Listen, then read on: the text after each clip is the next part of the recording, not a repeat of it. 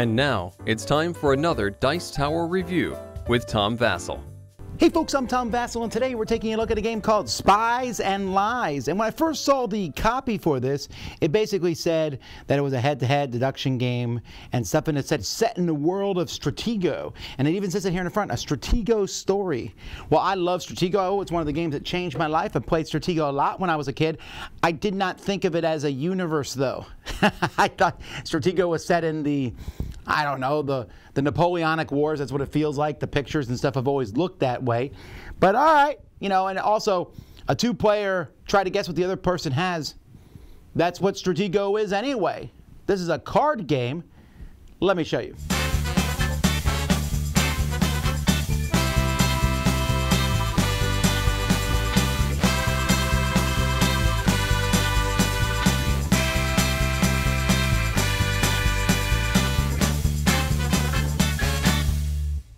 Each player has 10 soldier cards that are numbered 1 through 10, each with a special ability.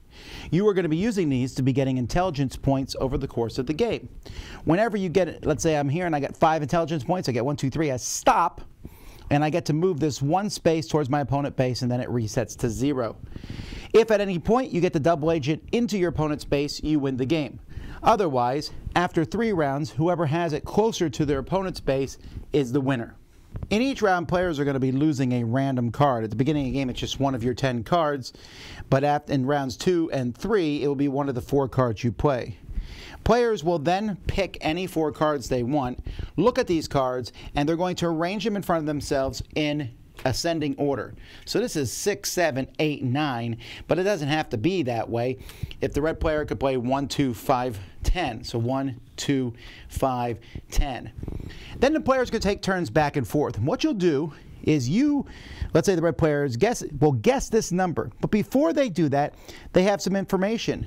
These intelligence cards, there's 2 each. There's 2 1, 2, 3, 4s, 2 4, 5, 6, 7s, and 2 7, 8, 9, 10s. So you're going to have one of these out of the game, and then each round you'll reveal one. So let's say I reveal 7, 8, 9, 10. Each player must put a token on the numbers that match that. So here, for example, I played 6, 7, 8, and 9. So boom, boom, boom.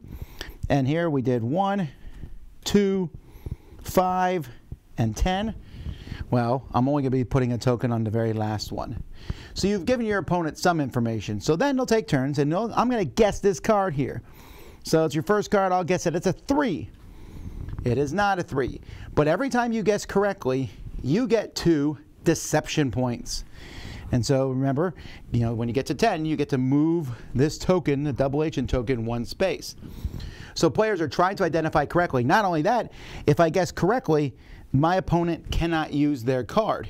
If I guess incorrectly, they get to use the card. And each of these cards is going to do something different. If I activate my 1, I'm going to get 1 deception point.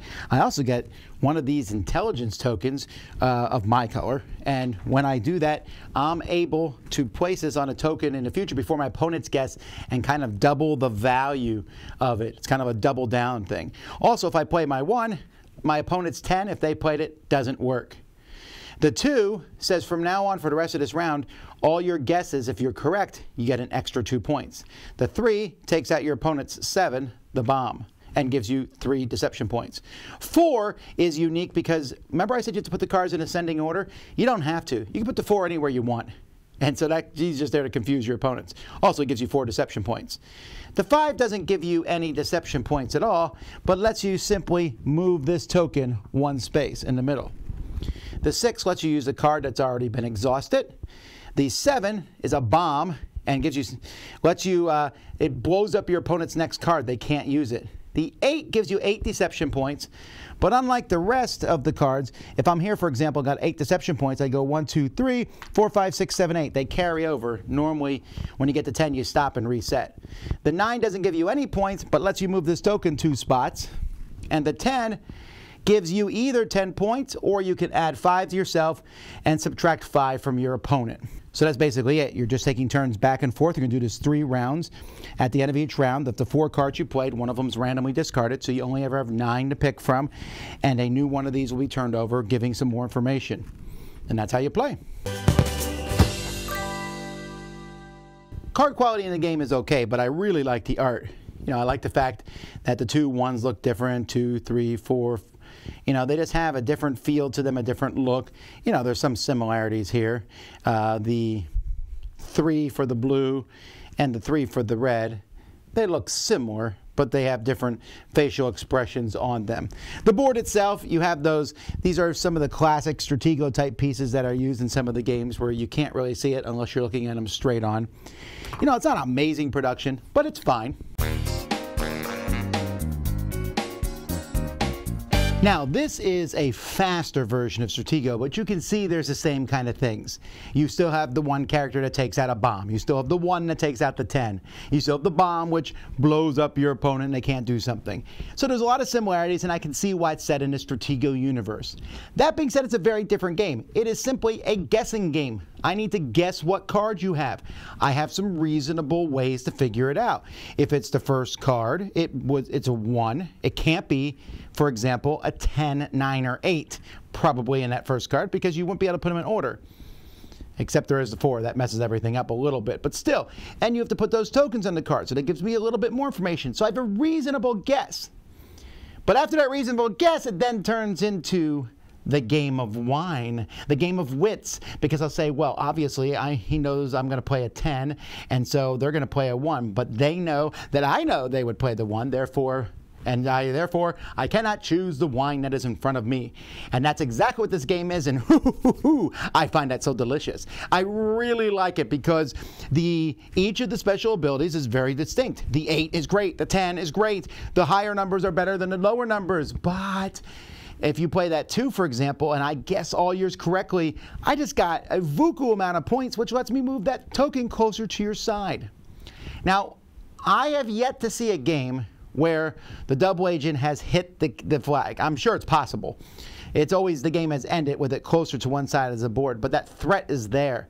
And just guessing what the other person did, and anticipating their guess and playing differently, and anticipating that they're going to anticipate your guess and play differently. Therefore, I still picked the original thing because I knew you double anticipate back.